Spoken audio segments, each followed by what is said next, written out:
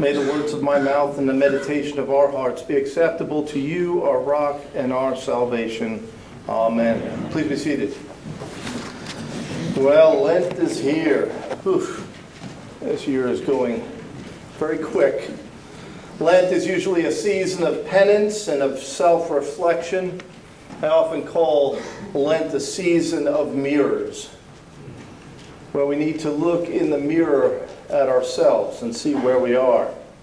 We have already steered ourselves away from God and His original plan for us, and that's why we have this season to look at where we have broken away from that. I remember in seminary I had a professor who used to preach what I call cheap grace. And maybe some of you have heard it. That you're all evil, wretched sinners. There's nothing good in you. That only through God can you be saved. And you can get better only through God because you're evil and wretched. He said this was good news.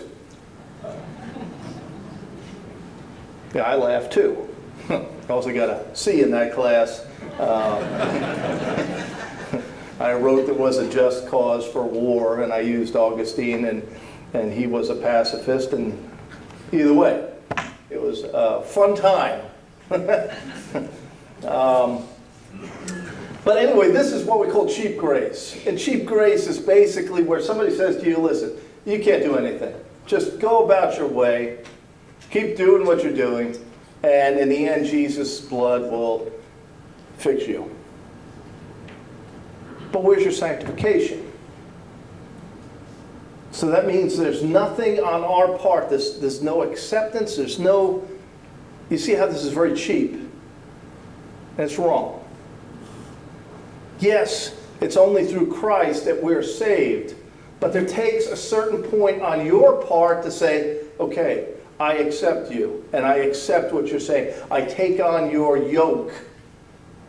And I accept who you are. And I am going to try and be better through your help. That's real grace.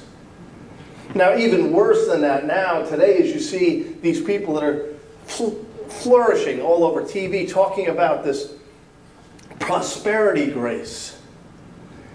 If you're a good Christian, God will make you rich. Have you heard these village idiots? Then stop sending money to them so they won't be on TV anymore. Because they're wrong. How many of you have learned your best lessons through happy times? Your best lessons were learned through happy times? Okay. Now let's do it the other way. Through adversity and through bad times, you learned your best lessons. Yeah. Jesus went into the wilderness for 40 days and fasted. I don't know about you. I've tried to fast for a day and a half, and it hurt. But I learned more about who God is and who I am in His big life, in my life, through that fasting, through that problems. I've learned more about who God is through the problems that are presented to me as your parish priest. I learn more who God is as I sit by your bedside and hold your hand. Those of you that have given birth, you understand exactly what's going on through here. You go through this huge pain of giving birth to a watermelon through a straw. But that joy of that child afterwards, you learn something. Now some of you may have said, okay, that's it, I'm not doing it again, and been blessed that way with only a child. But what I'm getting at here is this is a problem with grace, and I want you as a Lenten discipline this year to think about who you are in God's big plan. If you believe that you are an evil, wretched sinner, and there's no help in you, you're looking back. You're looking behind you. You're looking at what you were, and your head, you'll never go forward because you're always looking back. And the world loves to bring up that. If you look at the presidential candidates for this year, You notice that the field is very slim. I think it's bizarre that out of a country of 2 billion plus people, we're down to these choices of, what, a dozen people? Why? Because we want to do this to the candidates. We want to look at what they did in the past. That's all we're interested in. Well, who would want that job? Whenever a bishop gets promoted, we do this. We look at, okay, what did you do in the past? I'll never be bishop. If they ever look in my past, oh, well, you know, he used to be a Marine, and then they'll bring out all my buddies in the Marine Corps. Oh, you should have seen when he did this in Panama, or when he was in the war in Somalia, he did this. That makes him unworthy of a bishop. That's my sin that I've had to deal with, God, not yours. And it's none of your business. And it's just with you. What you did in the past, let it be in the past. If you believe what you've done in the past dictates what your future is, then you take on that cheap grace. There's no sanctification in you. There's no change in you. And that's what Jesus promotes. He says, you were, but now you are. Paul says that in every one of his epistles. Therefore you were sinners, but through Jesus Christ, you are now made righteous. You are now made righteous. If you ever heard a Christian say, I'm just a sinner, they are not listening to the teachings of Jesus Christ or the Bible.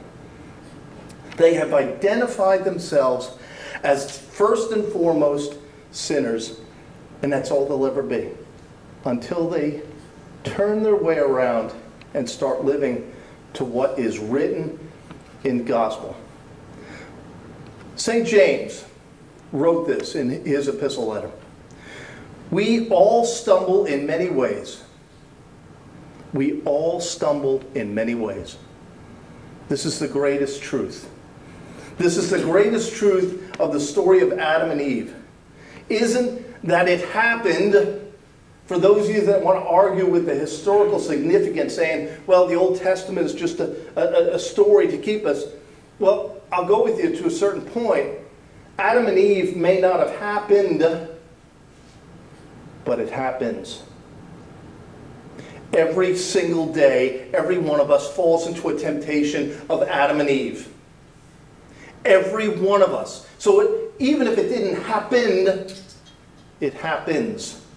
It's a present tense. I'd even go to the point of putting it as a perfect verb, because it will happen eventually. We'll be tempted like Adam and Eve. But when we become Christians, when we get baptized, a profound change occurs in our fundamental identity. And if you don't change, if you stay the same before your baptism as you do after your baptism, you're going to answer up for it eternally. But not with our Lord. Because the identity change changes that. You die with Jesus and you rise with Him. It changes with the death of Jesus on the cross. And something within us also dies. We need to call this person who died pre-baptism the old me. The old me would have done things that way, but the new me is going to be sanctified. You are a new creation. A new creation in Christ Jesus. You are in Christ. So when God looks at me, God sees Christ. Because the old, I'm in with Him in God's view. The same is with you. If you are in Christ, when God looks down on you, He doesn't see the old you. You see the old you. You beat yourself up about the old you. God sees the new you. Paul puts it this way, and I think it's the most perfect way. He says, Christ is perfect. Therefore, as God's chosen people, holy and dearly loved. Did you catch that word in the middle there? Holy. How many times have you ever said somebody is holy? How many times have you said yourself to be holy? Yet Paul, who wrote this letter 2,000 years ago, saw you here today, and hopefully we're doing the plan that God had put for us today to start believing that you are holy. Satan wants you to think, oh, you're a wretched sinner. You screw up. You bounce your checks. You're judgmental. I mean, the list could go on and on. When's the last time in your prayers you actually thought yourself to be holy? Then stop allowing Satan to rule your life and allow Christ Jesus to run your life. You are holy and loved, and you are in Christ. So if we go to the gospel reading for today, again, boys and girls, put this with the rest of your artwork up on the refrigerator, this gospel reading, and underline here the one line. When Jesus came out of the water, God said, a voice from above came and said, "You are my Son, the beloved. With you I am well pleased." If you are in Christ, you got a handwritten letter from the Lord here. In you he is well pleased. Start believing it. Do not allow Satan to tempt you in this Lenten season to think you are less than what you should be. You're working at it. That's part of your sanctification process. But any soldier will tell you, you cannot win a battle if you're looking behind you all the time. Do not allow your past to dictate your future. Your future is to be sanctified and to be with Christ and to be holy. Then start living a life today as if it's the last day of your life and to be holy. You are the beloved. Can I get an amen to that? Amen. And start believing it, folks. Stop allowing Satan to run your life to think that you're crap. You're not. God so loved you that he gave his only begotten Son to die for you, to die on the cross for you. He gave you his Son. That's how much he loved you. To share our pains. Don't allow Satan to take you away on this Lenten season, away from what you can be. A holy and sanctified people. Let your life be so inspirational that when you go out these doors, people want to know what's different in you. I knew what you were, but what are you? What's going on with you? Be holy when you leave these doors. If you have children, start praying with them. Start reading scripture. For you adults that just come to Sunday and at your holy time, men, you're called to be the spiritual heads of your house. Start leading in Bible studies. It may be goofy at first because you haven't done it and whatever, but start reading the Psalms. Start reading scripture together. You cannot start up a brand new DeLorean without opening the owner's manual. How do you expect to get into heaven? By osmosis? Or Father's really nice sayings?